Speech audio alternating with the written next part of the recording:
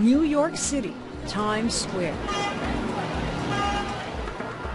Meet the palate pioneers. These creepy, crawly converts may just have the future of food in the palm of their hands. We're definitely at the cutting edge. Our time has come. Bugs are definitely the future. And they're betting bugs are worth big bucks. Their idea started 6 months ago in urban slums around the world. 5 savvy McGill business students with a social conscience and a vision to feed the world's hungry and compete for $1 million prize. How long you can do it? Gabriel Mott is one of the students who went to places where people already eat insects and bit into a few bugs along the way. It tastes really good. Yeah. Their idea, grow bugs for food for your family and create a distribution network to sell the rest for profit. Maybe I don't eat this, but there's 2 billion people in the world who do. Mohammed Ashour is hoping to turn his team's idea of bugs into big business. I mean, I don't think we're the first to come up with the idea of, farming insects or anything of that sort. But I definitely think that we're amongst the first to really try to make this into a global, scalable business. For me, I saw insects going in one door and then cash coming out the other. And so it was an instant sell for me, and from there we just scaled the idea up. And this is what they hope to cash in on, what they're calling the gateway bug. Crickets, easy to raise, easy to eat, boiled, roasted, ground up, add them to some flour. Mohammed Ashour is cooking crickets to make protein-packed tortillas.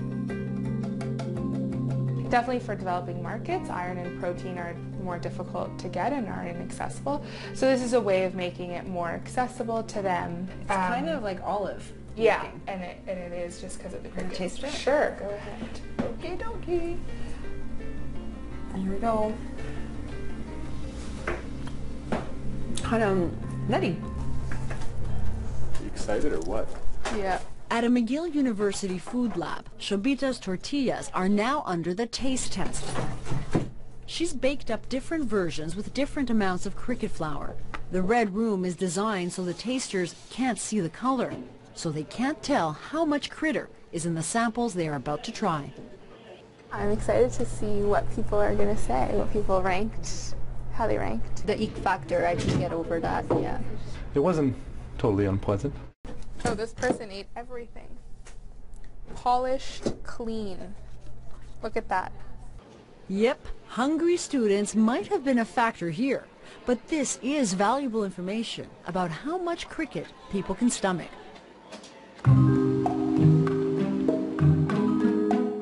Squeamish? Maybe, but this idea has legs.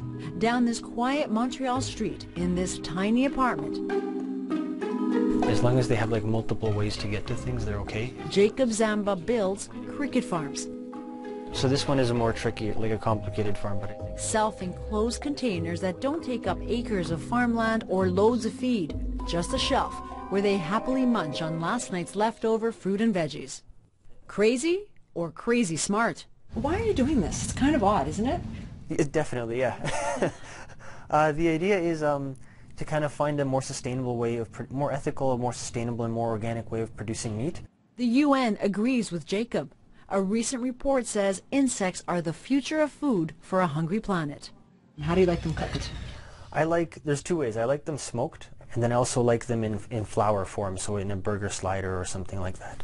Jacob is working on a plan to mass-produce food-grade crickets, or selling farms like these, so you can grow your own stash.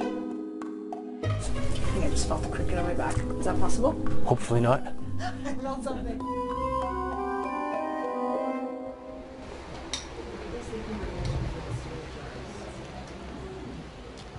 I would invite you to come and try. This is a cricket kebab. This dish here is kind of back to kind of Mexican Tex-Mex taste. Those crickets Jacob grows often end up being the centerpiece of cricket cocktail hours across North America.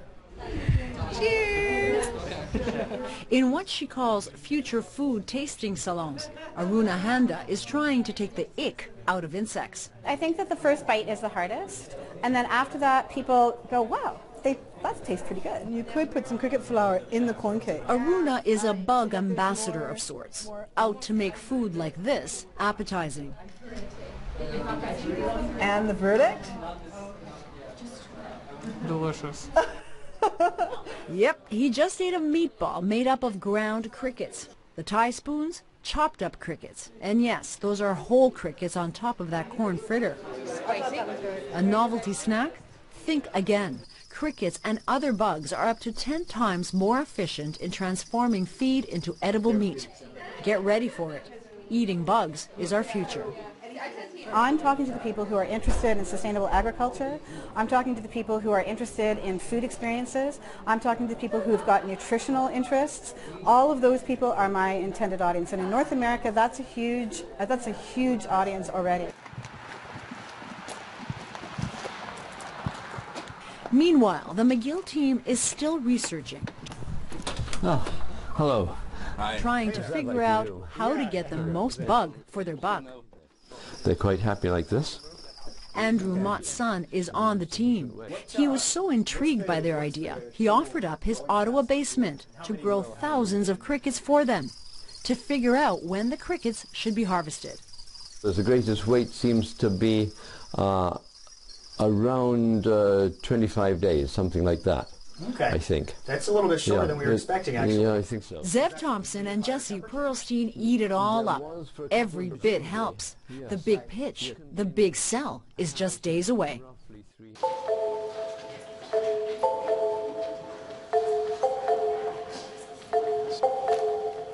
Remember, what's at stake here is $1 million to grow their bug business. In slums, we recognize that there is food insecurity problems everywhere.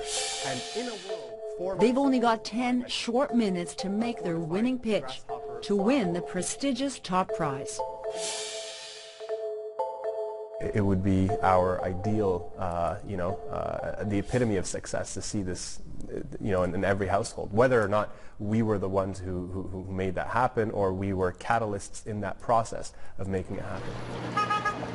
Back in New York City, 10,000 teams wanted a shot at the $1 million. Only 6 have made it this far. After months of work and travel, it's showtime.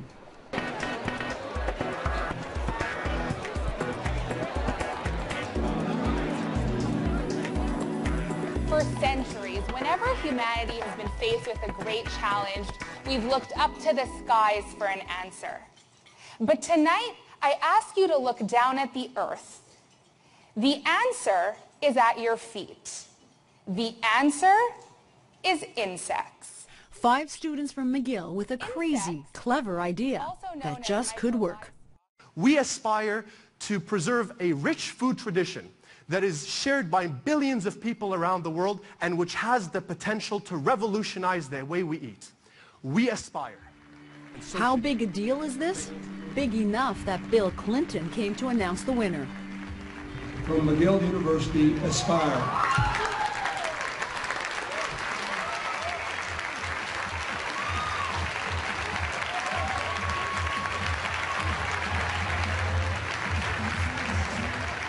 An idea that definitely has legs, and now big bucks behind it. Starting in the third world, and soon they hope, crawling to a dinner plate near you. Joanna Brumaliotis, CBC News, New York. Okay. Thank you, guys.